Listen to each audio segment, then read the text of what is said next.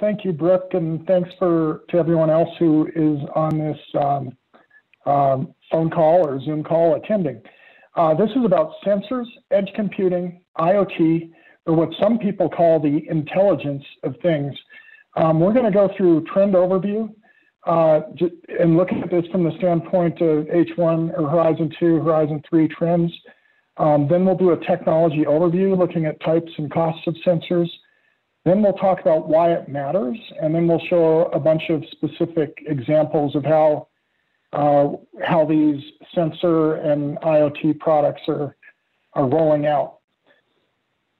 So back in 1966, the Star Trek show showed this thing called a tricorder. It was really a handheld multifunction device with sensors to scan the environment, collect data, and run data analytics. Now, 30 years later, it became a reality in the health field, and now you're seeing it with Apple putting an electrocardiogram into like a watch, mobile monitoring systems for patients' blood pressure, oxygen, heart rate, et cetera, are conveniently available today. But it started as science fiction. And now what we're seeing in 2019 is anywhere from 14 to 20 different sensors being built into iPhones. You can see the sensors in your phone by downloading this app right here, the Sensors Toolbox. These sensors are creating tons of data, and as of now, 2020, you can see that there are dozens of zettabytes of data being created, but they're not being processed or harnessed right now. They're not even being stored, and they call that transient data. But what will happen as these IoT devices start emerging and as AI processors go into products, we will see that tons of data will be processed in real time, and that processing will create decision-making and responses coming from the products in real time to help consumers or people, medical professionals, et cetera, react to the data.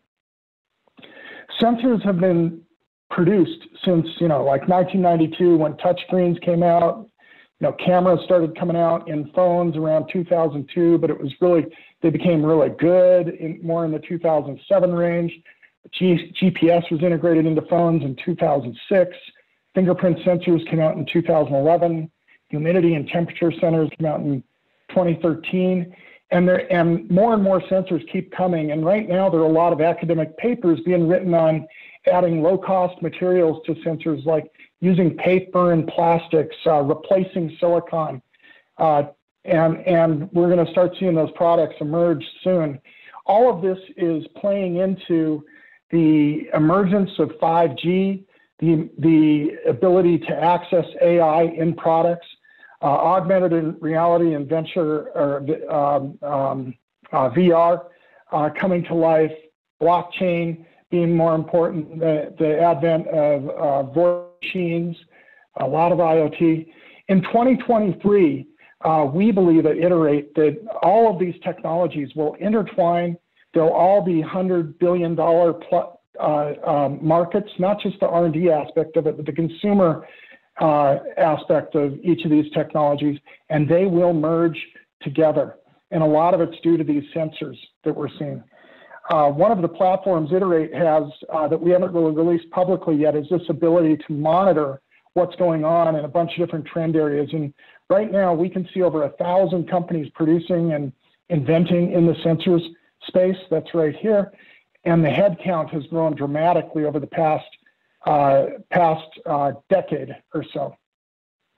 In addition, there are over 1 million patents filed since the year 2000 on sensors, with the majority of them happening since the year 2010.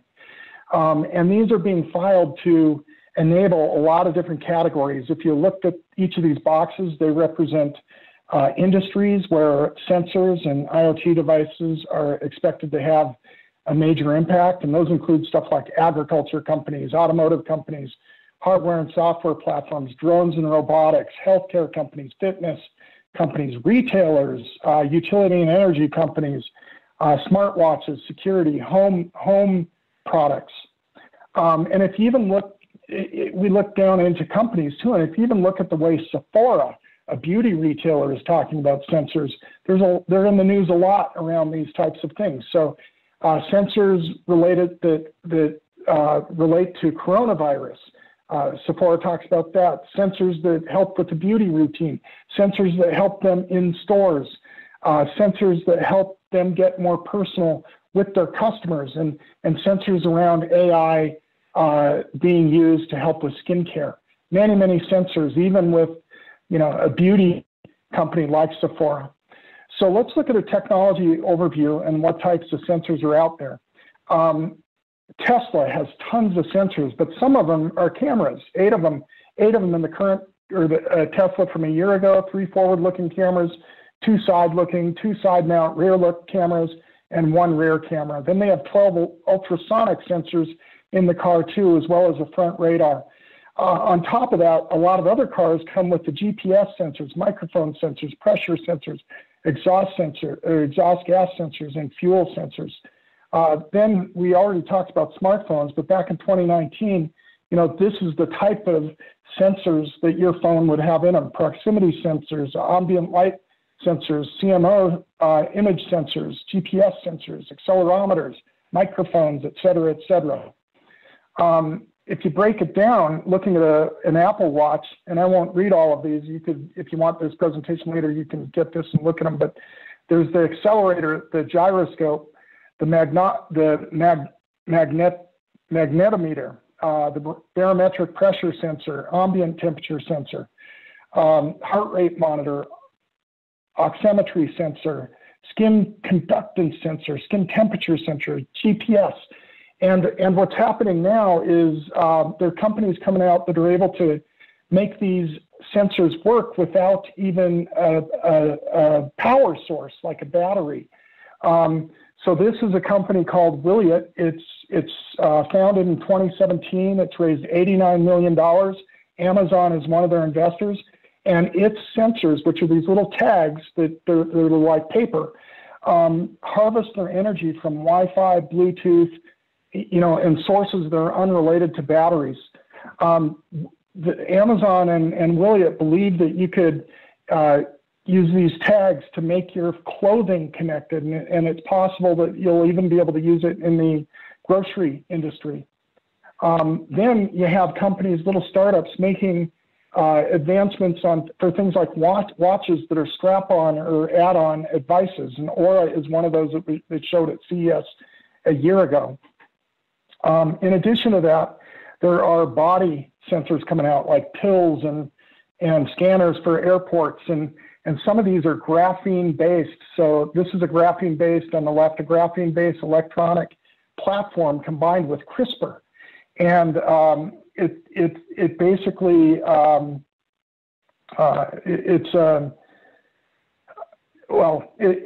it takes it works at a DNA, RNA type level, and, it'll create great advancements for the medical field. Cities are also using a lot of sensors now, and they're everything from the accelerometer and proximity sensors to gas sensors, smoke sensors, motion detectors. They're being put into buildings and roadways, traffic lights, and more. If you go into an Amazon store, one of their automated stores, like Amazon Go, there are more than 3,000 cameras and sensors inside. There are 120 unknown devices at the top of the store. We don't know what those are right now. There's 6 more unknown devices at the top of the store that look like this one right here above the number 6. There are 200 cameras that have circled in red that are pointing in different directions from the top of the store. And there are over 2,000 cameras put into shelves in the stores. This is a small format store too. I think it was about a 2,500 square foot format, and now they're experimenting with a 12,000 square foot format, which is like the size of a Trader Joe. And this is an example of that. But you just scan into the store. If you haven't been there, you just scan in with your phone. And this here says that they've now opened their full-size cashierless grocery store. That was done about a year ago, I believe. Also, you can take traditional cameras now. Iterate's actually done this, and we were able to process feeds through traditional cameras by running them through AI algorithms, either on the edge, like in a store, or in the cloud, to identify people and differentiate them from devices. These are some of the cameras that Amazon owns. They own a Cloud Cam, a Blink Cam, the Ring real-time camera. By the way, the Blink also has voice capabilities, as does their Cloud Cam. They have the Deep Lens, which they open sourced so that AI developers from around the world could contribute to their AI algorithms to try to make their the Amazon AI algorithms better. They have the Go Lens that we just looked at. Those are AI plus sensor fusion, meaning all the cameras work together, all the sensors work together to stitch all their feeds into one feed so that they can make better decisions in the store. They have the Body Lab, which is an AI computer vision product. They bought that from a startup, and it does body modeling. Then they have the Look and the Echo Show. AI cameras now are being used to be able to detect emotion. So not only do they know this is a person, they can know what feelings a person have. And you'll see it even goes beyond this, and we'll talk about that in a few minutes. Sensors can be used to analyze olfactory data for fragrance applications. So imagine having your phone or another similar type device be able to actually smell like a nose and even smell better. This is an Israeli startup called Nanoscent. It's developing a technology that uses interactions between the sensor and the chemical substances emitted from our bodies to generate a distinct pattern or fingerprint for each scent. And it uses the data to train its algorithm to identify different kinds of smells. This is a thermal sensor that doesn't look at the person's face, but actually can look at the heat or the thermal energy coming from a body to determine whether or not they're scared, disgusted, sad, shameful, or if they're envious about something. And so you could combine this through the fusion technologies with the facial recognition to probably even be more accurate. These are IoT devices that Amazon owns. This is actually an old picture. There are more now. But there are dozens of IoT devices that Amazon owns and sells to consumers or uses in their stores and elsewhere to collect data and process that data. And what they are building through this is what we like to call a complex system. It's based, based on complexity theory, where there's a lot of nonlinear activity and distributed networks gathering data to create recommendation systems. So sensors and their interfaces, it is believed that by the year 2022, going into 2023, edge computing will be mainstreaming, and 40% of company cloud deployments will include edge computing. And what that means is that instead of processing data on the cloud or a central system, the data will be processed in consumer products or in like medical products in a hospital or in a product that's used in a warehouse at a retailer. And 25% of those endpoint devices will actually execute AI algorithms in the product itself. And the reason this is happening is because now we're starting to see chips come out that are this small.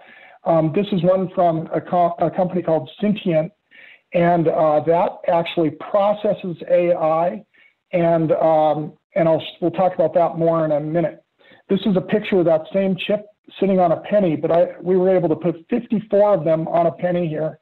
And again, these will fit into almost any consumer product. These do need a source of energy right now, but it's a very low energy consuming product, even when it's processing AI. And what's going to happen as a result of this is consumer products are going to start getting brains and memories.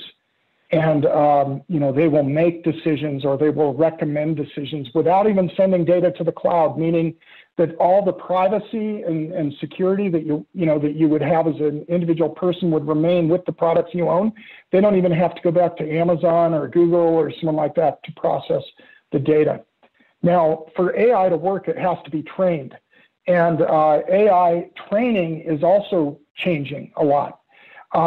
So back 2.5 years ago, actually 3 years ago or so now, back in October 2017, it took 10 days to process, to identify images. And this was an experiment done with 1,000 different kinds of objects. It took 10 days to train the AI to recognize those images. It was actually 10 days, 3 hours, and 59 minutes, 59 seconds. That same process now, back in May 2019, so almost 2 years ago now, could be done in 2 minutes and 43 seconds. So it's just the advances in AI training have gone at a speed similar to even the decrease in the size of the chips needed to run things. So these things combined have allowed computing to move from the cloud to the edge cloud. An edge cloud is a cloud run by someone like Verizon, one of the telecoms, where it's close to a consumer, but it's not at the consumer. It may be a few miles away from the consumer versus going to a centralized location like back at the Amazon cloud. But where we're headed is to on-device cloud computing, where the sensing, processing, storage of the data is done on the device. And what that's going to have is implications around privacy. There are going to be a lot of blockchain advancements that take place around this type of data analysis and storage. And we're going to also see the emergence of the personal data economy as a result of this, where we believe consumers will start taking control of their identities.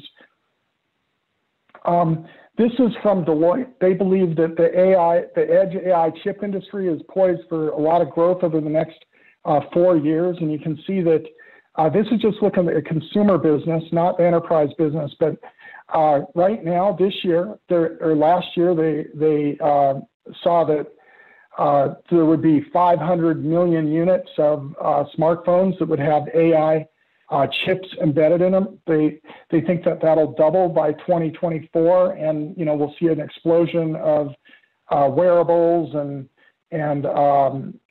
speaker type products hitting the market.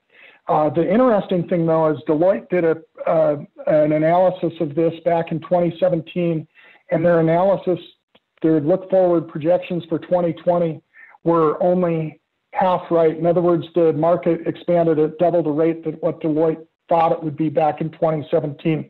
And who knows, that might happen again just based on how fast everything's moving. You can see that there are at least 45 startups working on chipsets that are purpose-built for AI. At least 5 of them have raised more than $100 million. It's a big market, which is why a lot of companies are going after it. And you see this dotted line in the middle. Those are mostly startups that are focusing on chips that operate at the edge. And Sentient is one of those. That's that really tiny chip we just showed you before. So computing at the edge, which is what we call edge computing, it's hitting the market now.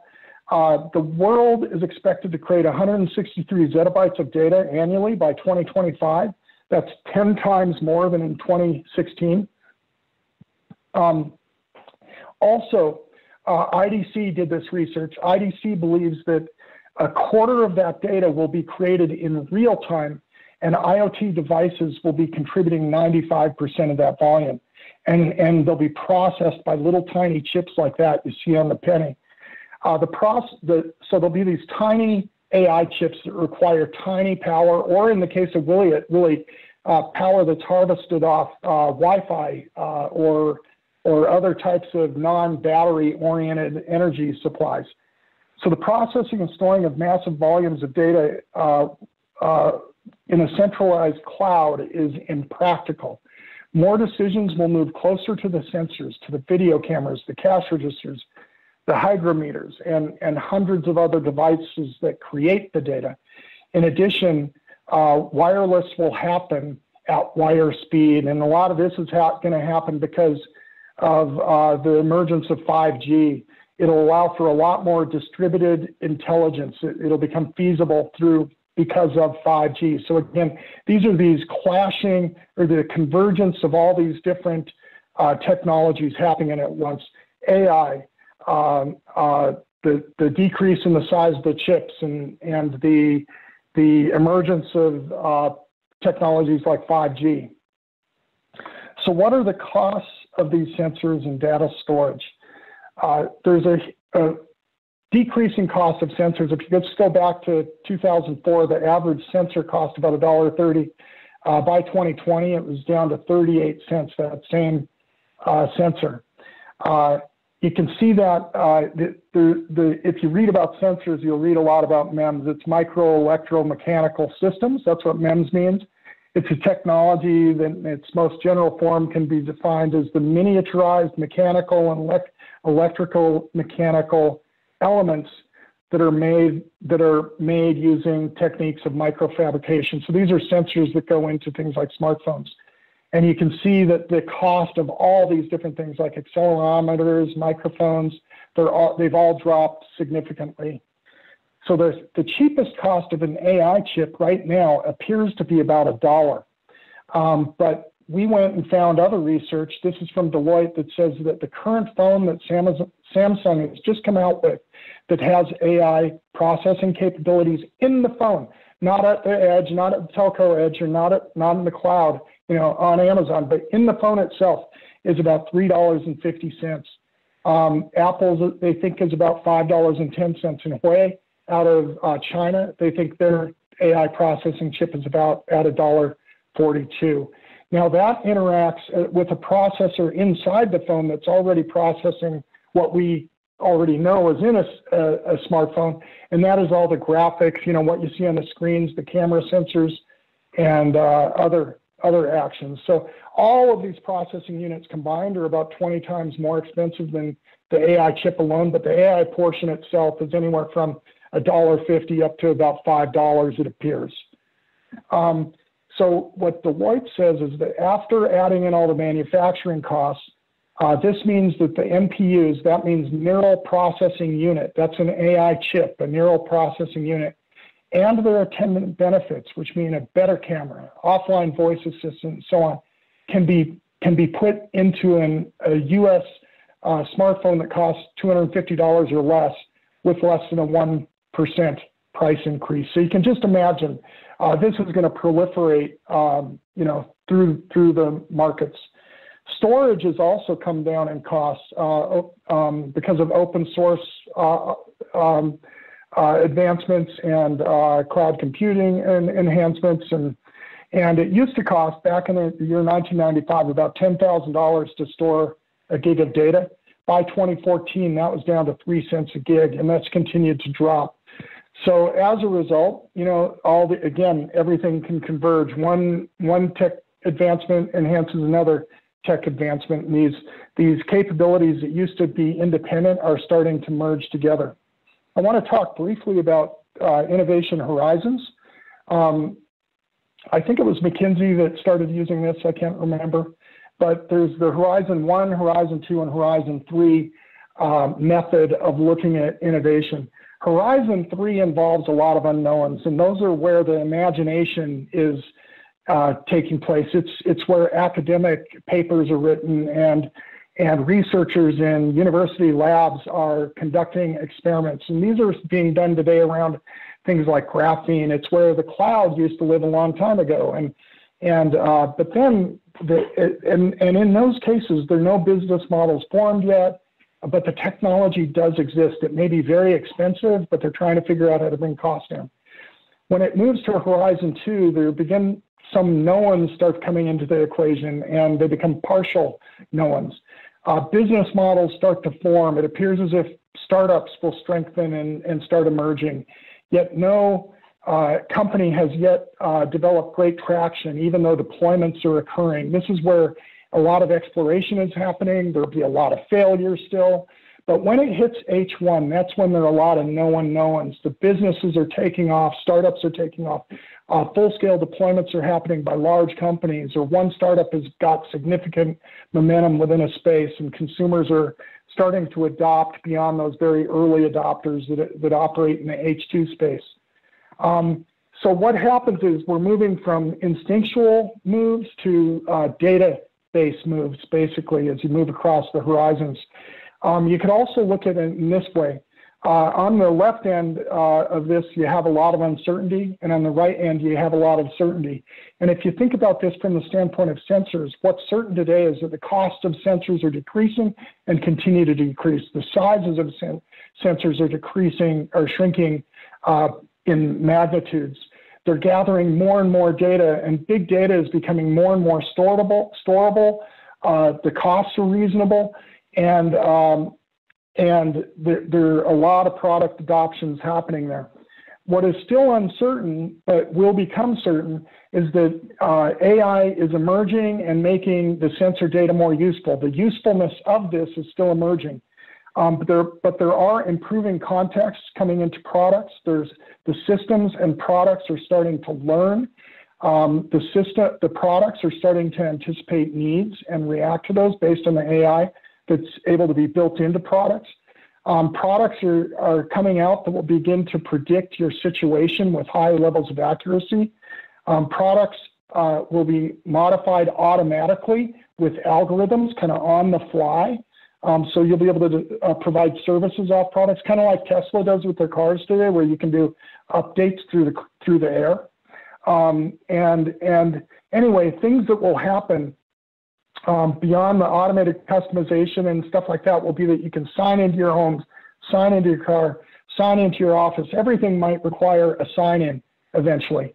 And now you have companies like Amazon, the kind of newer companies that don't operate based on the quarterly earnings announcements, that really look at everything from the long haul. And if you just look at, and so they invent with that in mind. They think in what they say is 7-year time horizons, not 3-year, not 2-year, but 7-year time horizons. And so they operate with a lot of patience.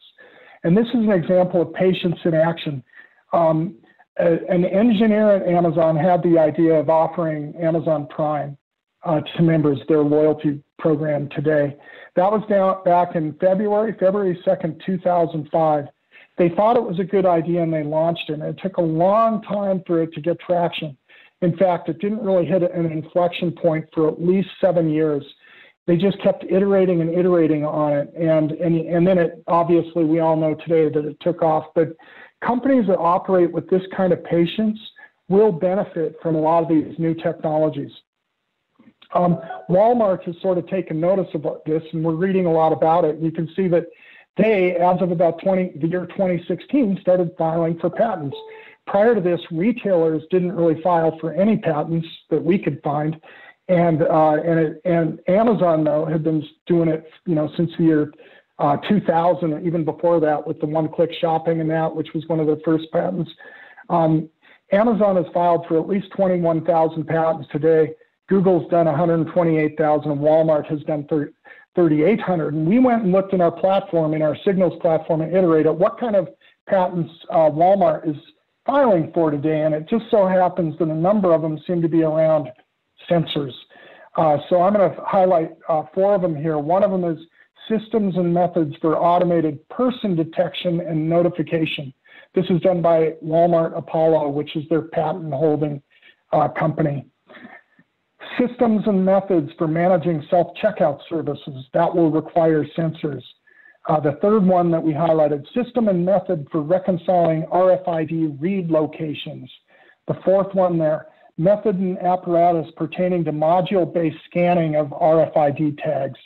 So they're doing a lot around the sensors and technology space today. And because of all this action in the startup community and in the enterprise community with Walmart and Amazon and Google, we're going to continue to see a lot of really unique ideas emerge. And the cost could come down dramatically because of the size and cost improvements with all of the sensors and the AI processing, et cetera. So this is a motion sensor that was out about a year ago that's $14.99 that you could put in your home, called Kangaroo. Here's a video-based vital sign monitor from IterateOn. They use video to scan your face, and then they can do stuff like tell you your heart rate variability, your mental stress, your oxygen saturation, your respiration, your blood pressure, all coming through just looking at your face through a smartphone. And that was the picture I just took on the left, was from about a year ago. This is what their homepage looks like today. It's pretty cool if you go look at it. But what they say is they've got, vital signs for monitoring everyone, everywhere. It's done in real time, and it's medical grade vital size measurements using only your smartphone, laptop, or tablet ID. Just look at the camera's device, and in less than a minute, they'll give you all your vitals.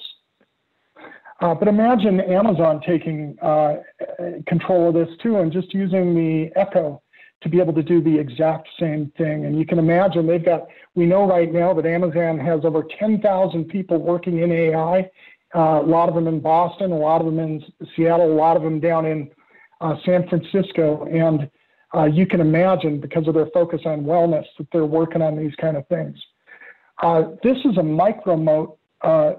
It's the smallest autonomous computer as of a year ago, and you can see it next to a grain of rice.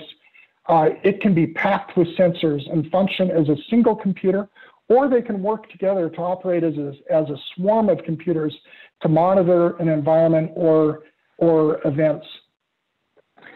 So one of our recommendations is just to keep your eye on converging tech advancements, because convergence opens doors that didn't exist before. And I think a great example of this is Kodak. Kodak was the inventor of the first digital camera back in the late 90s. At the time, or even before that, at the time, they had a $30 billion market cap, Kodak did. But they ignored that invention that was done by a 25-year-old engineer that worked at Kodak. They just ignored him. But what they failed to realize is that this broadband was going to get better. Phones could converge with things like camera. And because they failed to look at these industries that operated outside of the traditional camera market or traditional film market, they just totally lost sight of what might be coming down the pike. And as a result, the $30 billion company became worthless in about the year 2009. So here's an example of convergence. AI, big data, and blockchain will converge because of sensors and because of 5G to become a real powerful market. And this is all these things are needed to create a really powerful IoT smart device market. Because of IoT and because of all this AI, we believe people will begin taking control of their personal data, and this is going to affect loyalty programs for retailers, and it'll affect healthcare pretty dramatically. But consumers will say, my data is my data. It's not Amazon's. It's not L'Oreal's. It's mine. And so we're seeing open source technologies come out. Here's one it provides an infrastructure for what they call the global personal data economy. It allows for safe, consensual, and compliant storage, sharing, and trading of personal data between organizations that hold it and between the consumers who produce it and the organizations who seek to use that data. So what we think will occur, and it'll be done a lot through the provisioning of blockchain technologies, is that businesses, consumers, and marketers, their worlds will all change pretty dramatically in the next 4 or 5 years. Here's some use cases now, real-world experiments as to why consumers will care about all these IoT advancements that rely on the combination of sensors, AI, and edge computing. First one, cleanliness, and I put this in here because today, the COVID, the coronavirus, the pandemic is affecting all of us. So IoT can help reduce the spread of virus and also add to security opportunities. If you go to the Apple campus in Cupertino today, they have this at all the doors, and it's basically it's a gestural sensor. If you wave your hands at the pole, the doors automatically open. They also have this patent that Apple applied for and was issued has facial recognition built into, they could put it into their, onto their Macs. And the facial recognition can ID you and use sensors to unlock your computer or open up a door. There are recovery opportunities for that could be important. So these are healthcare recovery type things.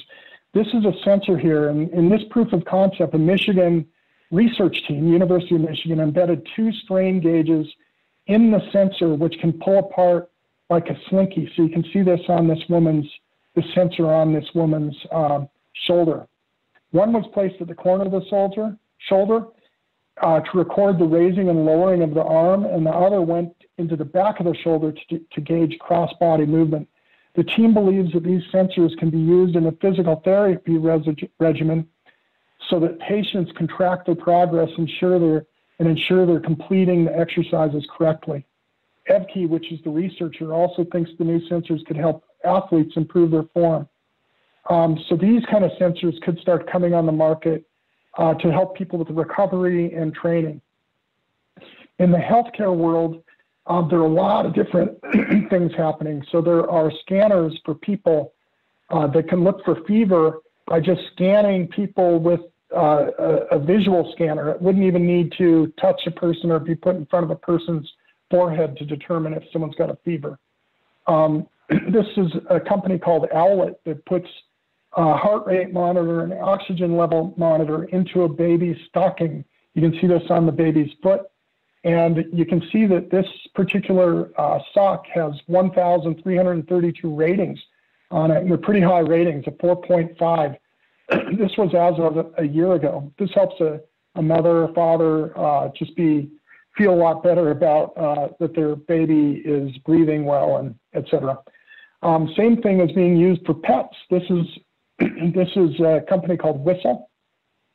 I think that Mars, the candy and pet food company, bought this company a little while ago, Whistle. And down on the bottom it says, Whistle Fit collects and shares over 50 samples of your pet's movement every second, enabling the research team to look for hidden insights and discover never-before patterns. They want to be on the cutting edge, they say. As we discover new links between pet behavior and health, we'll update Whistle Fit to give you new capabilities and features, offering even greater insights into your pet's well-being. So what's happening in the human world is also happening in the animal world. These are, as we all know, I think by now, Apple Watch is building ECG capabilities into the watch so they can monitor a lot of activities around your heart. And here's another example of a watch-type device that will do even more types of monitoring of different types of health screens that a person would normally get at the doctor. Apple, and other watch companies are able to monitor menstrual cycles for women, when she's having her period, using the watch alone. That's what you see here on the bottom right-hand corner. A 4-period day, and it can also monitor mineral levels. So they're monitoring you all day long.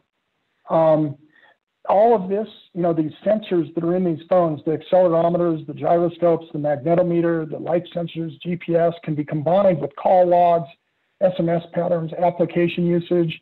The data can be collected and trained, tested, and then it can be classified into various types of areas like fall detection, sleep monitoring, joint health monitoring, et cetera. And again, just one little device like a watch can do all this. Underwear can do the same thing. So here's another experiment by a company called Skin. The same type of monitoring can be put into a woman's sports bra, and it could be put into a man's briefs. There are also new types of scanners coming out. Here's one that can measure the quality of your belly fat and then give you recommendations on how to improve that. This one I think is called Belly. This is a stick like a woman would use to see if she's pregnant.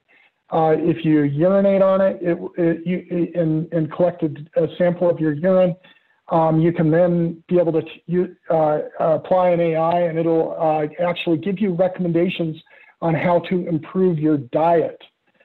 Then there are digital thermometers out there today, and if this were to proliferate across the country in a greater sample, we could get a national sample, you could start seeing early detection of COVID and COVID hotspots or flu hotspots around the United States. So again, all the information can be pushed into a centralized reporting center for doctors and the government to see. Toilet seats are even coming out where you can monitor pressure, motion sensors, urinalysis strips, stool cameras, rear end cameras, Euroflow cameras, and then all that data can be fed out to the cloud. So this might be useful in a hospital, and who knows about a person's house, but just another example of an experiment.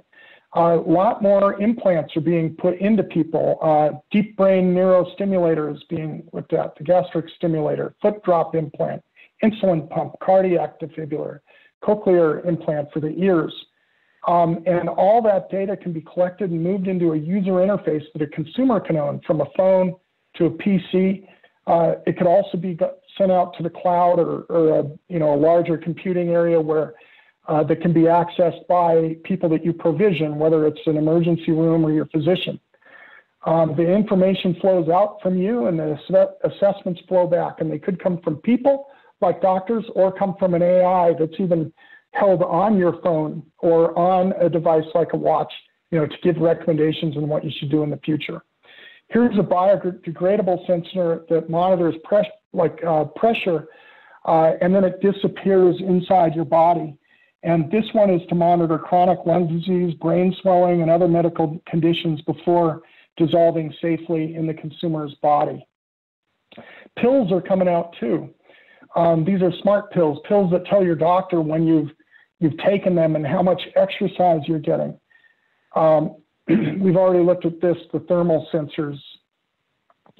Then there are sensors coming out that help with mobility, and they create nerve connectivity. They can help with walking and hearing. So here's a cochlear implant that doesn't have to sit outside your ear.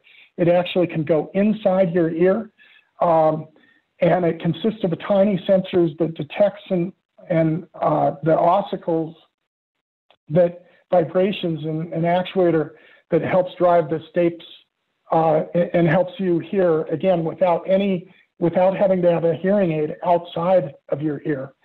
This is another example of it here. They think it'll be really important for the invisible hearing aid will help with playing sports, with sleep comfort, with reducing social stigma, etc.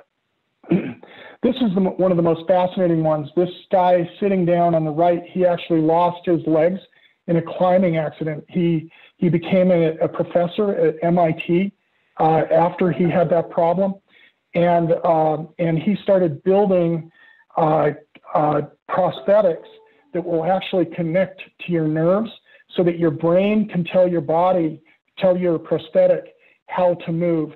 And it goes all the way down into the foot and the toes. And here I actually helped one of my friends.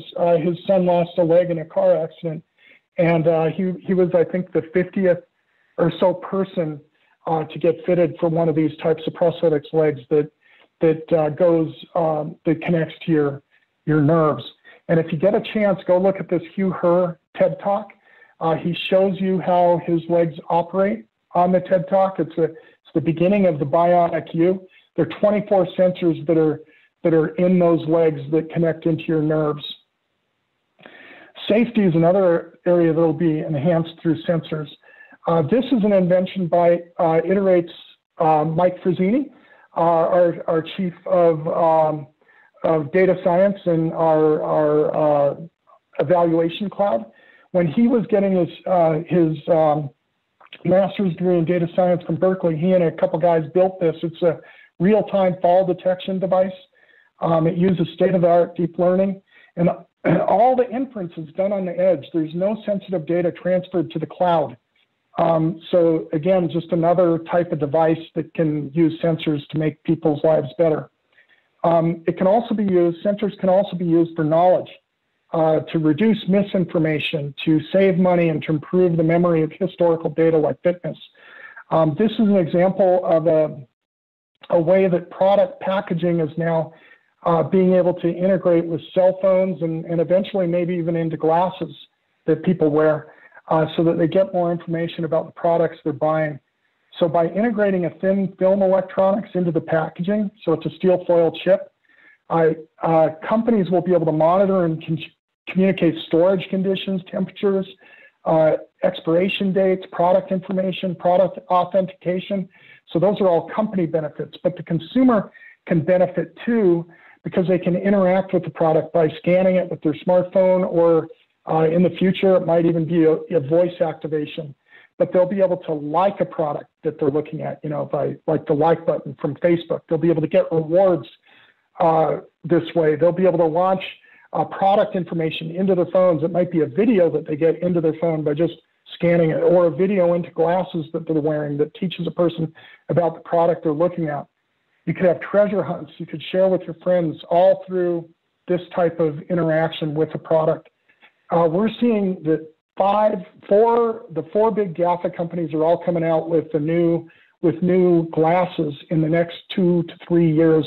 These are Echo frames. They're already out there, but I don't think they're even close to doing what they're going to do soon. They do say it's like wearing Echo on your face, but it's going to get a lot more advanced here pretty fast as 5G comes out, and as AI chips get smaller and you can process the data in the glasses themselves. So Facebook has said they're going to launch their own glasses in 2023. Apple is trying to get it done in 2023 as well. It is a priority project for Apple. And here's one of the reasons it's kind of interesting.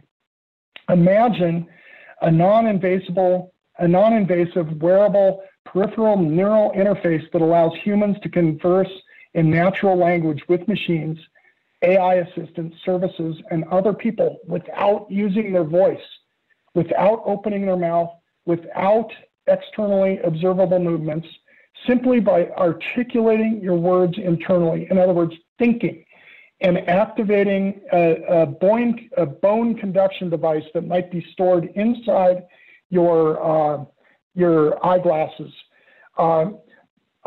Human-computer interaction that is subjectively experienced is completely internal to the human user, like speaking to oneself. Imagine being able to think into your glasses and order products in your glasses, let's say in a grocery store, as you're looking at a shelf of products and telling someone like Amazon to just ship it to your home, or telling Amazon that you want to see the reviews of the certain product that you're looking at in a store, and then thinking, just send it to my home, and that creates the order. This is where part of where we think we're headed with stuff like glasses. But there are sensors being built into barbells, spin bikes like the Peloton today, rowing machines, sneakers, yoga pants. It's also going into beauty products. L'Oreal's been experimenting with these sensors that you can put on people's fingernails. And the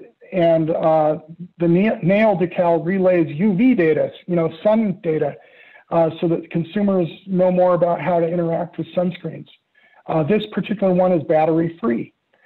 Then there are other products coming out now that adapt to you. So you take a picture of your face, it gathers data from the outside also, like pollution and weather, then formulates a lipstick or a makeup regimen just for you, based on where you live and what the conditions of your face. Touchless payments are also done with sensors. This company here vouched this is one that Iterate really likes. And what they have is this advanced multi-factor facial recognition and liveness evaluation. So they're able to observe motion and perspective and confirm based on the motion that it's a real user, but not only that it's a real user, that it's Brooke who introduced us to this program today, or that it's me. They know who we are. So there's a movement evaluation. And then there's also facial matching. And you put all these together and you can actually ID a person at a very high rate of accuracy. Iterate, a company I work with, we built a touchless checkout.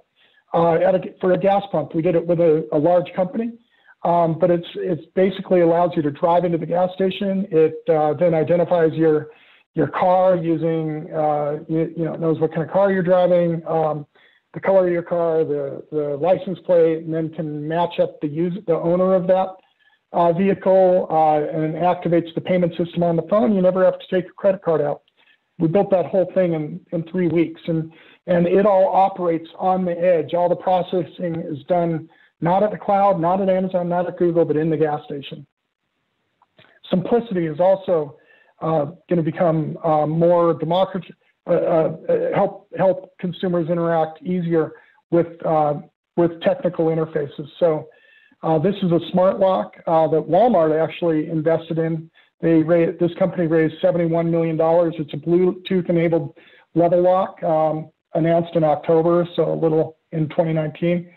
It allows you to be able to take control of your lock with voice commands via Siri or Google, and you can even interact with it from your watch or your phone.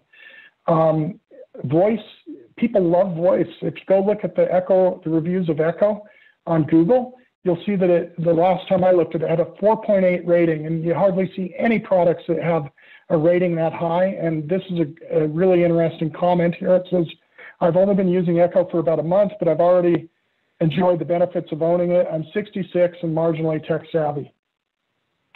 I'm going to just flip through the rest of these real fast. We're at the end, and I think you've got enough of a feeling of what we're looking at here and how sensors and edge computing will change the world, from drones to all these cameras, to facial recognition in cities, using NFC induction to unlock doors without batteries, facial recognition, using IoT to conserve water, and all these sensors and edge computing to do that as well.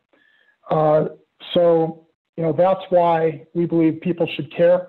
The newest companies out there today, like Amazon, are building ecosystems. They aren't vertically, they don't serve vertical markets. They serve broad markets, and really the connecting tissue is sensors and AI and a lot of what will soon be 5G connectivity, which is a whole nother topic. It's really, really interesting.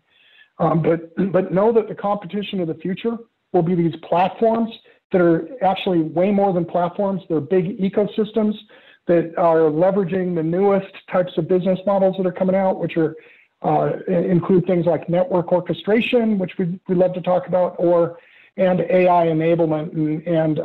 And Amazon is a great example of really the leading company probably making that happen. So product companies with a few services need to become service companies that offer products.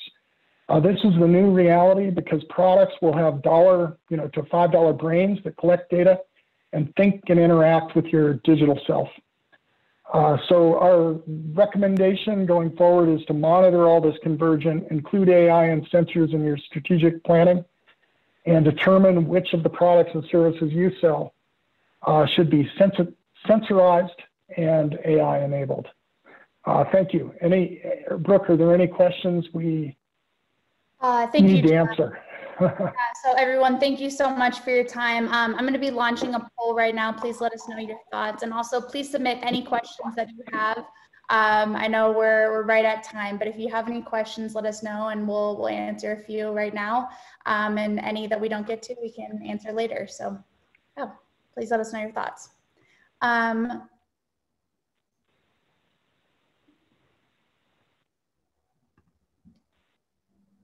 So, John, you do have a question. How will software be added to the chips? I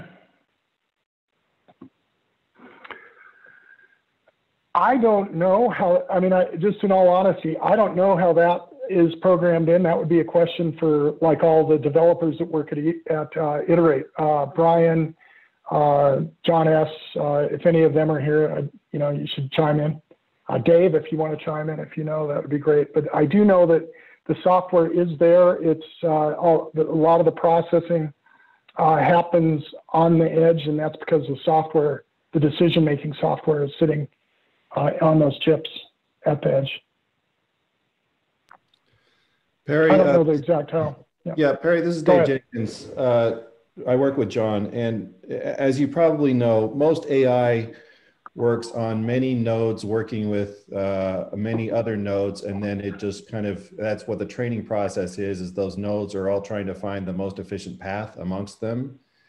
And so that is something that you can actually put on the chip, because each node is essentially, a bank of transistors or actual physical interactions like that.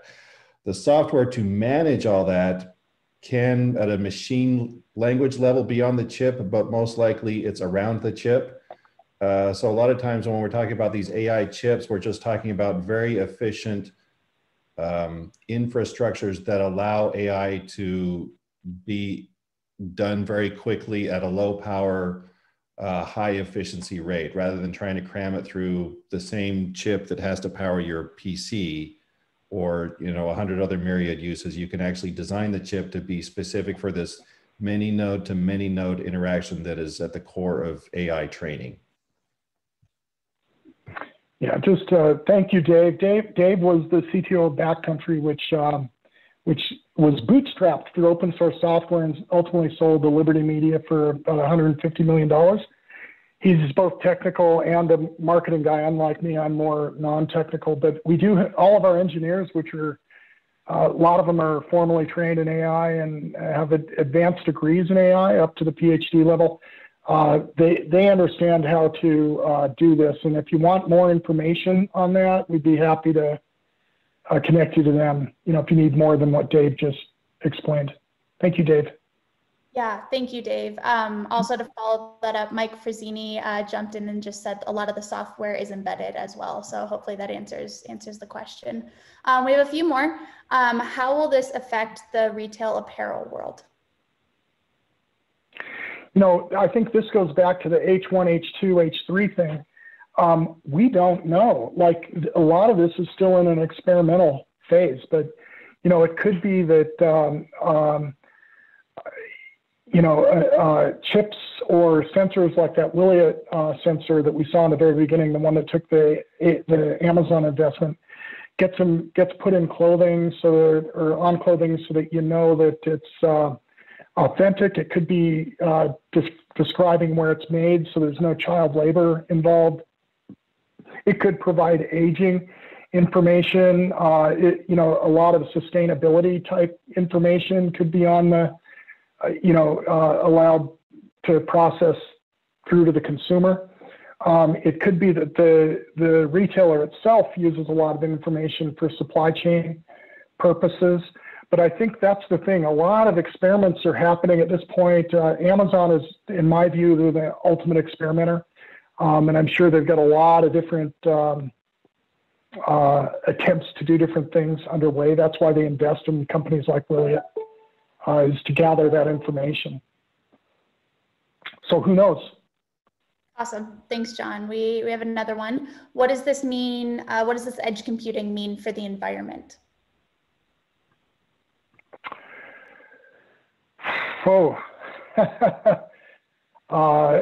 Dave or Mike, do you want to handle that one? And I guess the question around that is around how much energy consumption will it take? I do know this, like a lot of the energy consumption is going down, down, down. Like Wiliot is trying to do. They're trying to use wireless activity to power the chip, and all that wireless activity is already happening in the air. And that little minuscule chip that we saw that was sitting on the finger, that too has an extremely low need to use power to allow it to activate. Dave or Mike, do you want to? I would say the reduced power consumption or more efficiency power consumption is essential to that. The other big thing here is more efficient supply chains. If factories don't have to use 20 pounds of plastic to make a product, but can only use 6, then that's a huge environmental impact right there. If products can be recycled, and that's anything from metals to plastics to wood to anything that makes the supply chain and the back end of the supply chain more efficient, all would have a more positive environmental impact. Yeah, and the other, and related to that too is just if you think about, just being able to be a lot smarter consumer of products and reducing waste through real-time analysis of product usage. That should be a benefit to the environment. But I'm sure there's going to be a lot of debate around that. I do know that the cloud itself, the cloud computing centers like that Amazon, Facebook, Apple operate, they do create a lot of energy consumption. Thank you. Thanks, John. And Mike also jumped in on this one, just said low power and efficient computing on the edge for sure. Environmental impacts can be measured more broadly with edge computing and sensors as well. So thank you everyone for the answers to that question. So we have 2 more questions. Would we like to kind of go ahead and finish those? Great. Ask them, and as long as people are here, we'll continue answering. Perfect. So one question is this chip, it's open source to use any software? Ask that one again, Brooke. So are the chips open source to use any, are they any software? A lot of these chip providers have leveraged open source SDKs. Some others have their own in-house SDKs. Again, it kind of depends on the chip provider. AMD, Intel, ARM, they've all got different approaches on that. Most of them will have an open source SDK equivalent just to open things up, but then they will also prefer their own in-house SDK. Awesome. All right, one more. What do you see are AI/edge computing/IoT uses for sports at the professional level? IoT for sports at the professional level? Yes. Oh man, if you think of every product, I went to baseball because of you, Brooke, in my head. Brooke's husband's a professional baseball player. The bats, I'm sure, are easy to, you'd be able to put a lot of sensors in those to maybe see, they could measure things like speed of the bat or the arc that the bat is being swung at, or, and you might even be able to marry those up with sensors that are put in the balls so you can see, the convergence of the data coming off both those. I'm sure if you think about the rehab type shoulder sensor that we saw earlier in this deck, those types of products will probably be used to help people heal faster. A lot of athletes heal faster. And if you think about football and the head injuries and I'm sure that there'll be ways to start detecting issues like the how hard a hit is, or maybe even afterwards, like what's happening with the brain, like immediately afterwards. That could probably be done on the sideline. I think for professional sports, there are just tons of potential applications. Dave? Yes, my wife is a physical therapist, and she actually does gauge range of motion on joints, exactly like that stretch device that you were showing. And so I think the first things we'll see this is definitely in the physical therapy world and in the training world, and just in the biometric feedback to allow, again, baseball players to improve their swing, because every little millimeter and every ounce of speed counts. So those would be the biggest areas. Yeah. Right. A very, very cool area. My husband has gotten to play around with even some VR where he can hit off of any pitcher in the league. So he's definitely enjoyed that. Just it's a pretty cool feature. So Mike jumped in and said it's perfect for boundary and line judges with quote unquote smart lines in sports from football to tennis. I think we've all seen the example of the tennis ball in slow motion hitting right at the edge of the line. And Solomon Gray, who is one of our engineers, jumped in and said sensors are being used for analytics and sports performance. For example, there's startup tracking basketball player free throw forms. So yeah, I think it's a limitless area. Yeah, it's just like that retail question. It's like there'll be tons of experiments happening across lots of applications, I'm sure. Absolutely, absolutely. Well, that wraps up our questions for today. And thank you everyone so much for joining in on our event. We will be sharing this link so you can go back and reference it. We really appreciate it, and we hope to see you next time. Thank you, Brooke. Bye, everybody.